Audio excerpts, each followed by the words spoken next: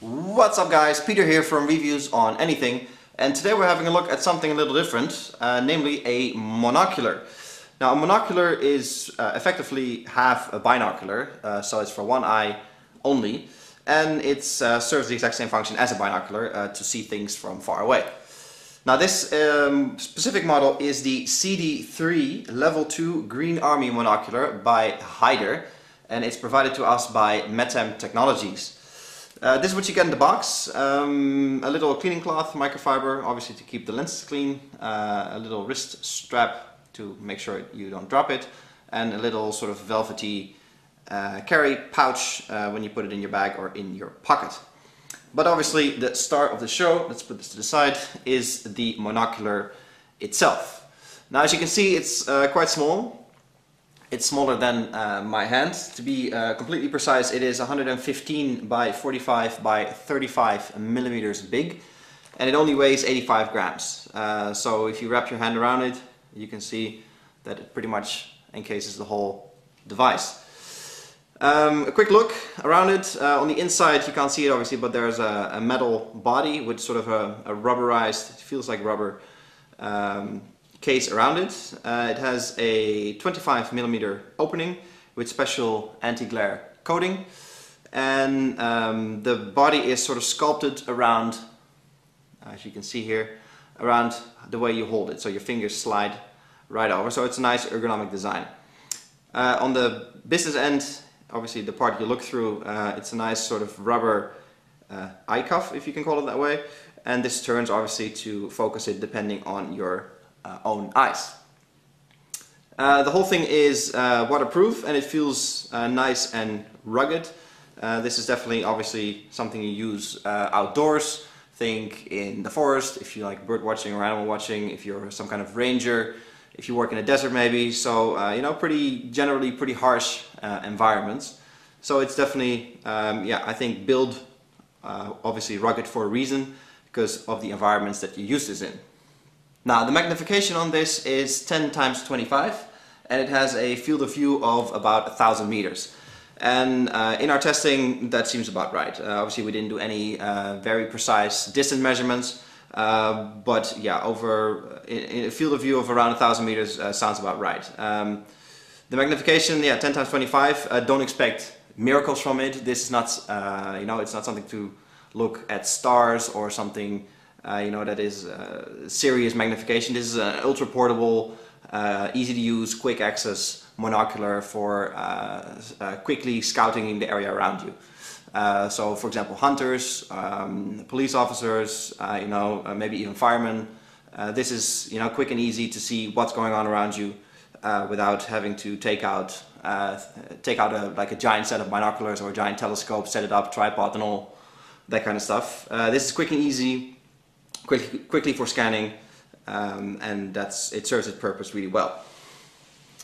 Obviously, since this is only 25 millimeters big, it works best in broad daylight with a lot of light coming in. It starts to not fall apart, but it starts to struggle a bit obviously when the light goes down, since there's just simply not enough light entering the lens.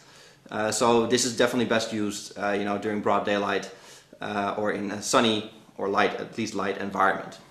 Now the design itself is really nice. Like I already mentioned, it's nice and rugged. This means that you know, you have the confidence to take it out and use it out and about where it's supposed to be used. You can imagine when you have you know, very expensive, high-powered telescopes, you know, you always have to be a bit careful, and the harsher the environment gets, the more damage you can potentially do to your device. Not so with this one. It is designed to be rugged, and it serves that purpose extremely well. Now something I find questionable is the placing of this little clip here on the bottom that you use to connect your wrist strap on, or any other kind of strap or clip. I told you earlier about the ergonomic design here for your fingers, which is great, but if you put your fingers here and close your hand around the device, this sort of hits the base of your thumb right away, which is very uncomfortable. And you can imagine if you have like a carabiner clip or anything on here, it gets a bit awkward with where you place your thumb and how you do that. You know, it's not a disaster, but I think the placing of that could have been a bit better. Now luckily it's a screw, so you can just take it out, which solves the problem, but then obviously you have the problem that you have nothing to connect it to. So that might be something for the next year's model. Now besides the clip, I think this would have done right with a little lens cap, which obviously decreases the speed of use because you have to take the cap off and put the cap back on. But since there's a little bit of a ridge before the actual lens sits there. So I think over time, especially when you wear this, when you use this, put it in pants or put it in your pocket or a bag, this might fill up with dust a little bit, which could potentially be an issue. Other than that, nothing bad to say about it. It's a nice, affordable, easy way to sort of scout your environment and see what's going on. And I think if you're a hunter or an avid animal watcher, bird watcher, whatever, and even if you work in sort of big open areas as a law enforcement officer or anything, this can be a very, very useful tool to just have on your keychain, maybe even have it on in your working pants or in your hunting pants. Clip it onto a bag. It's easy to deploy, easy to use. You really can't go wrong with it. As far as stabilization goes, obviously you can imagine holding a binocular, you have a bit more control over the movement since you're using it with two hands. With the monocular, I found it not tricky, but it takes a bit of getting used to stabilize the device enough to get a clear picture. So I found myself in many occasions sort of planting my elbow, putting my upper arm on my chest so it's a bit more stable, or actually putting my elbow on something like a tree stump or stabilizing it against something to get a clearer view. And that's obviously something inherent to the fact that you don't use this with a tripod or anything, but you use it in your hand.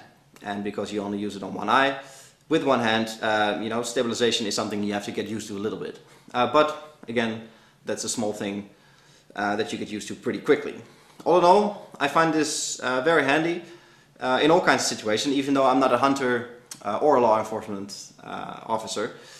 This works well when you're skiing, for example, in civilian use, let's put it that way. When you're skiing and you're sort of scoping a path down a mountain or scoping some off-piste work, it works really well when you go to the park and, for example, with your kid and you want to watch some animals that are usually not too keen on being close to humans. It's a great tool.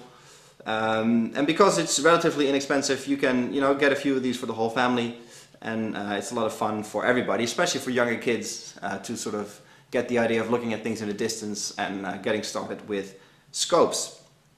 I like it a lot, and I think this is a really cool product just to have with you when you go out and about. This was a quick view at the Heider CD3. I'm Peter from Reviews on Anything. Hope you guys enjoyed this video, and I'll catch you guys in the next one. Cheers!